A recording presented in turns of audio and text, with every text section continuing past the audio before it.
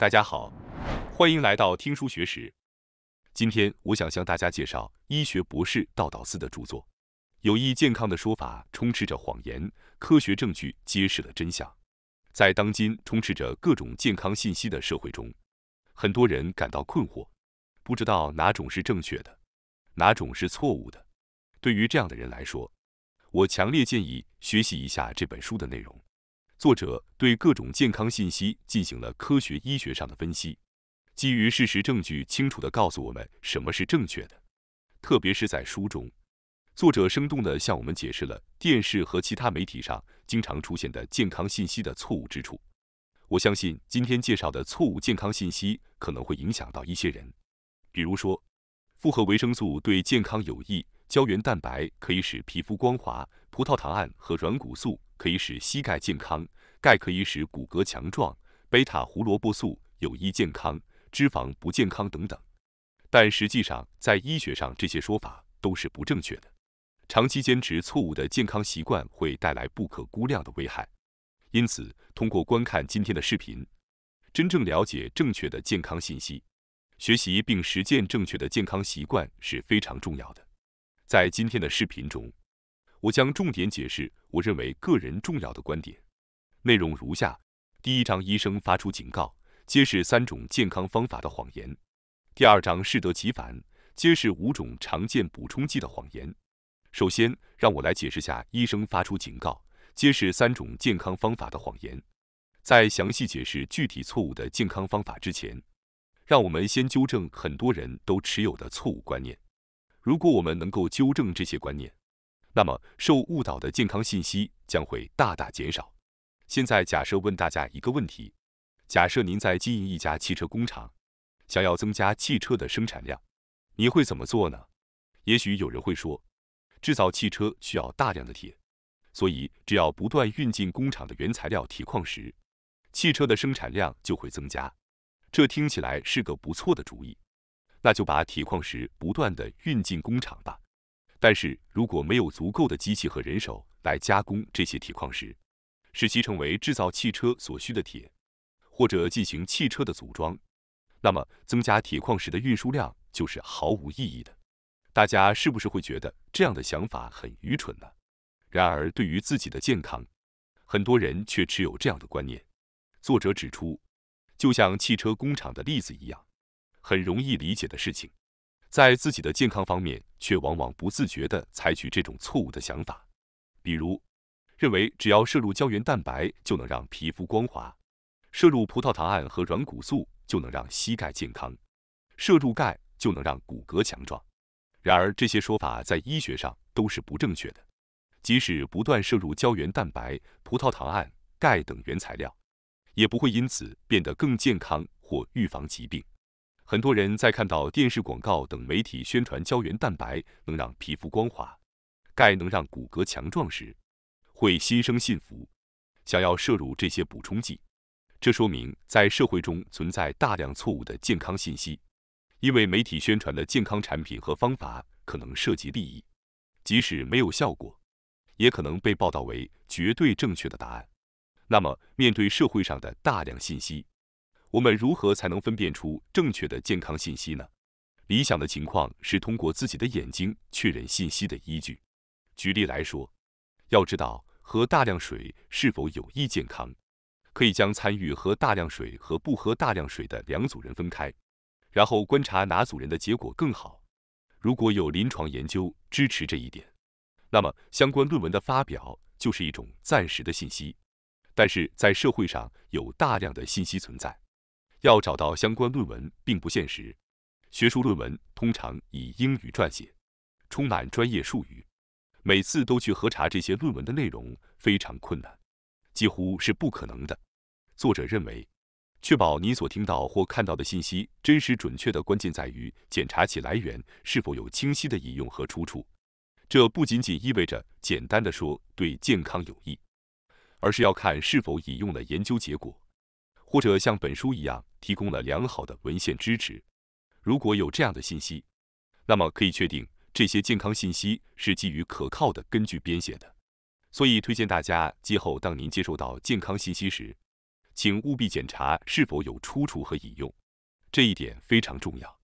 接下来，我将简要介绍一些流行的错误健康观念，以加深大家对此的理解。这些包括医生警告的健康观念，以及一些关于蔬菜、盐和脂肪的错误观念。首先是第一点，关于蔬菜的错误观念，用补充剂替代蔬菜就可以了。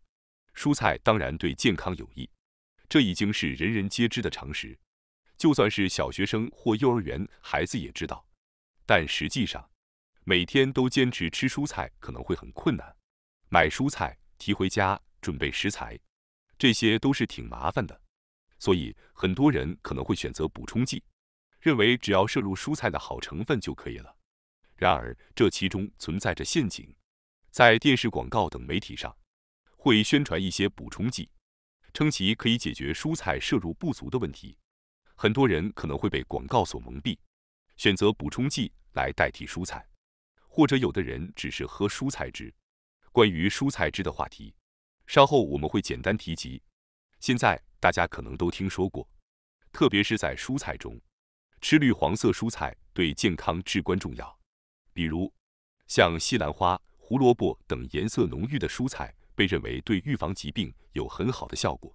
其中的有效成分之一就是贝塔胡萝卜素，因此人们开始流行摄取贝塔胡萝卜素的补充剂或含有贝塔胡萝卜素的饮料。贝塔胡萝卜素可以保护身体免受有害的活性氧化物的侵害，预防动脉硬化等生活习惯引起的疾病，促进维生素 A 的转化，提高免疫力，保护皮肤和黏膜正常运作，维持视力等，有望发挥多种作用。甚至有人称其可以预防癌症。有这样出色功能的贝塔胡萝卜素，如果以药片形式每天摄取，就不用那么多吃蔬菜了。这样的想法也是可以理解的。然而，研究表明，通过补充贝塔胡萝卜素补充剂反而可能产生负面影响。有一项分析研究调查了贝塔胡萝卜素补充剂是否可以预防吸烟者肺癌。这项研究整合了4项研究，涉及对象超过10万人，规模相当大。结果显示，服用贝塔胡萝卜素补充剂的人患肺癌的风险更高，这是一个令人震惊的结论。此外，还有研究发现，摄取贝塔胡萝卜素补充剂会使膀胱癌的发病率增加约50%，吸烟者的肺癌和胃癌风险增加了10%至20%。长期摄取贝塔胡萝卜素补充剂还与死亡率增加约7%相关。从这些数据来看，我们可以说，通过补充贝塔胡萝卜素补充剂反而会产生负面影响。另一方面，已经证实那些吃绿黄色蔬菜的人患癌症的可能性较低。也就是说，贝塔胡萝卜素这一物质从蔬菜等天然食物中摄取可能会带来正面效果，而以补充剂的形式摄取则可能会带来负面影响。为什么从蔬菜中提取贝塔胡萝卜素制成补充剂会产生负面影响？目前还不清楚。但事实上，从具有预防疾病效果的食物中提取物质后，该物质单独并未显示出预防疾病的效果，这在已有的研究中经常得到确认。因此，类似于只需喝这种补充剂就可以了的便捷方式，实际上并不存在。无论多么困难，为了您的健康着想，我仍然强烈建议您多吃蔬菜，而不是只依赖补充剂。另外，有些人或许会认为，如果是蔬菜汁而不是补充剂，则可能会解决蔬菜摄入不足的问题。喝蔬菜汁也是一个好主意，但实际上，市面上存在一些蔬菜汁添加了糖分或其他多余成分的产品，这可能会对健康产生负面影响。真正的蔬菜对健康的影响是无法通过蔬菜汁来替代的。相较于依赖补充剂，更好的选择是多吃真正的蔬菜。接下来，让我们来看看另一个被广泛传播的错误健康观念：关于盐分的摄取量，不同组织制定的标准却存在差异，这令人感到相当困惑。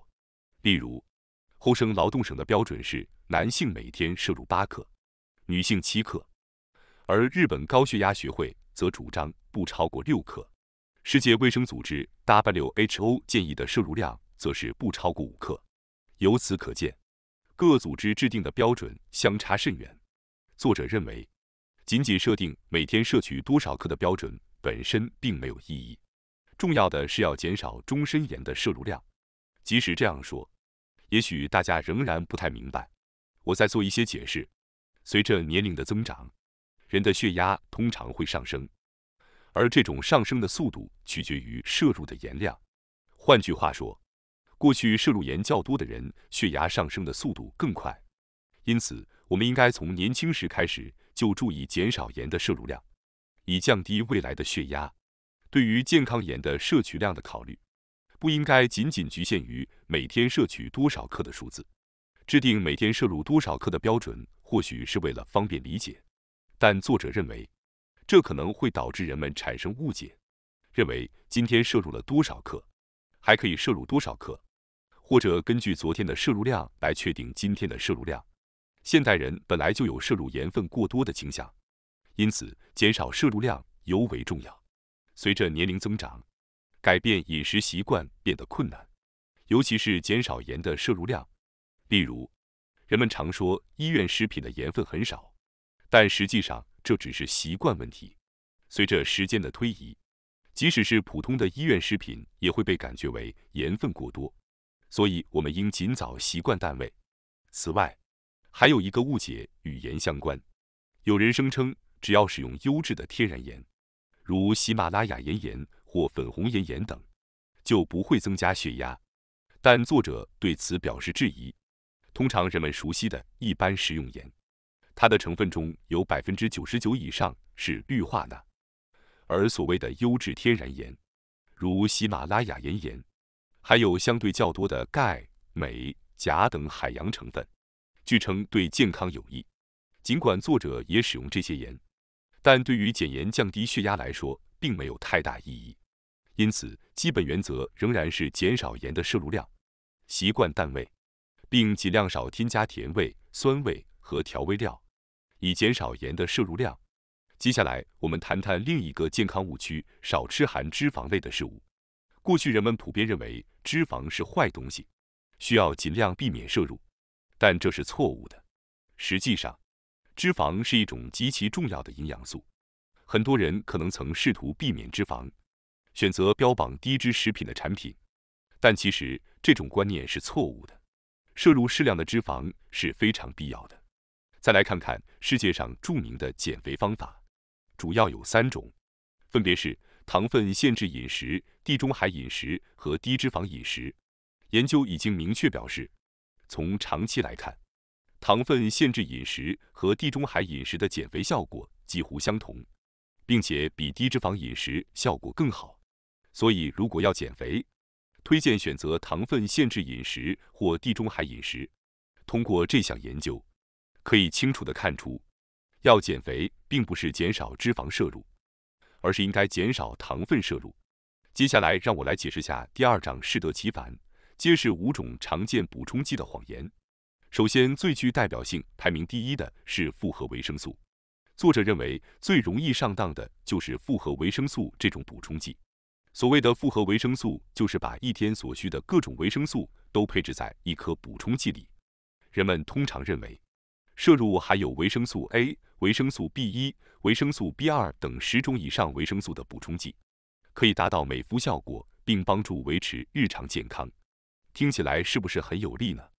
也许大家会觉得，一颗补充剂就可以满足一天所需的维生素，这样一来一定对健康有益。但实际上，这种想法是大错特错的。复合维生素补充剂不仅没有效果，根据美国明尼苏达大学的研究显示，它还可能会导致死亡率增加。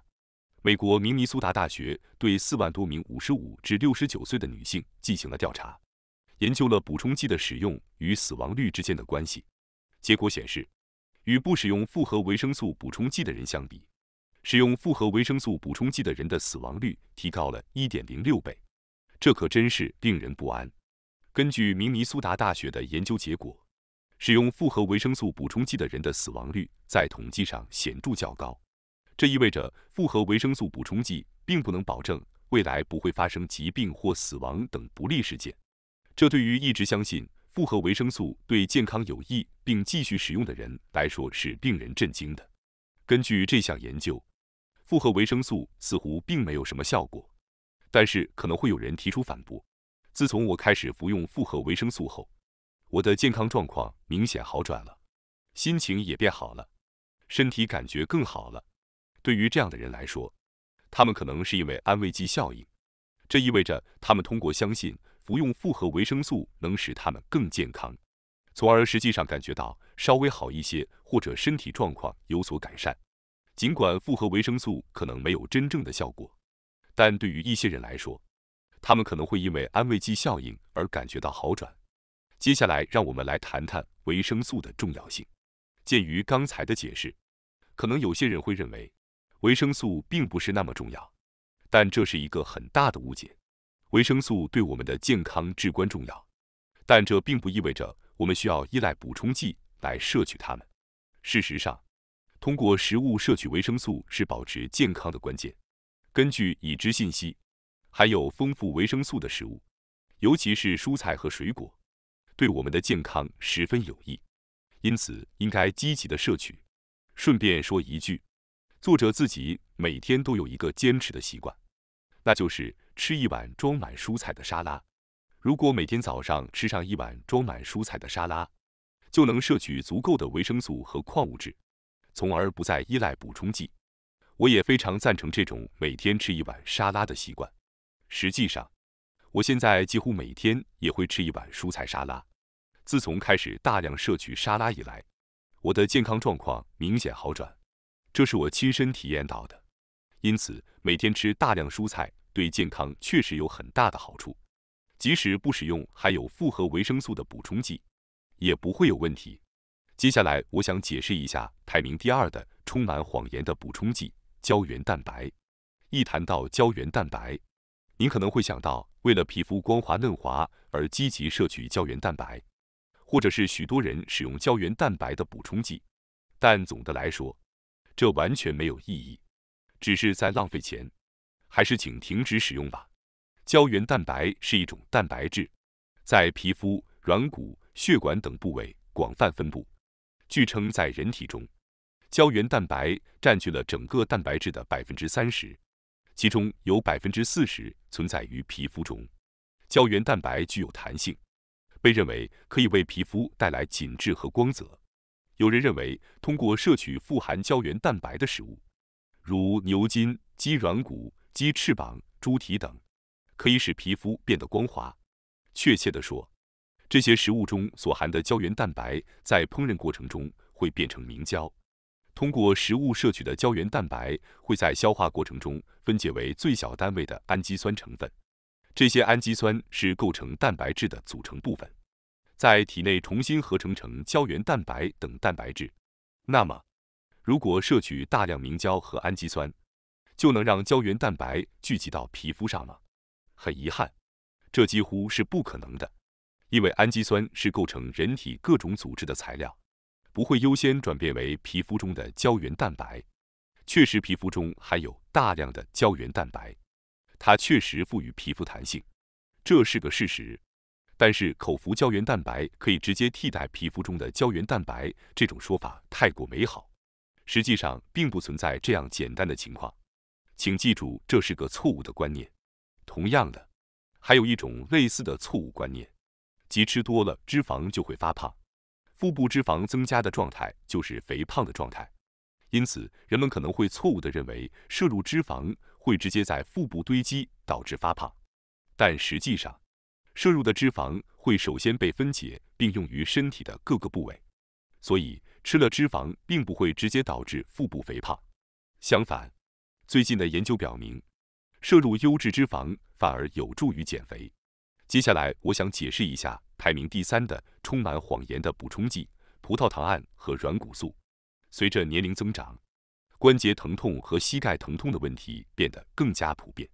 在这种情况下，当您看电视时，您可能会看到关节问题可以通过葡萄糖胺和软骨素改善等广告。然而，事实上，根据2018年的研究表明，服用葡萄糖胺并不能减轻膝盖关节炎的疼痛。此外，即使同时摄取葡萄糖胺和软骨素，也没有任何效果。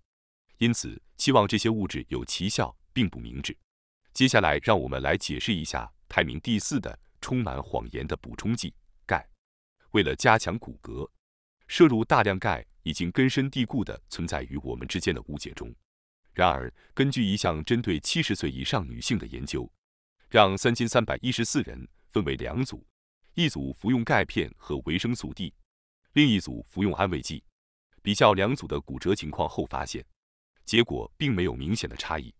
很多人误以为多摄入钙就能使骨骼更强壮，从而预防骨折，但实际情况并非如此。事实上，过量摄入钙并不能使骨骼更强壮或预防骨折。相反，根据对超过6万名瑞典女性的研究发现，过量摄入钙会增加死亡率，这是一个令人担忧的发现。基于这些研究结果，我们建议大家不要过分追求摄入大量钙的想法，而是要注意保持健康。接下来，让我来解释一下排名第5的充满谎言的补充剂 EPA 和 DHA。关于 EPA 和 DHA 这2种物质，它们相当有名。如果您关心健康，可能在电视广告或其他地方听说过它们。有些人甚至每天都在服用这些补充剂。EPA 和 DHA 都是多价不饱和脂肪酸，对健康非常重要。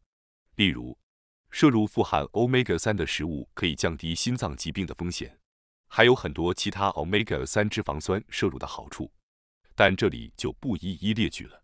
富含 Omega-3 脂肪酸的食物包括鱼类、亚麻籽油、果仁、放养鸡的鸡蛋以及草饲牛肉等。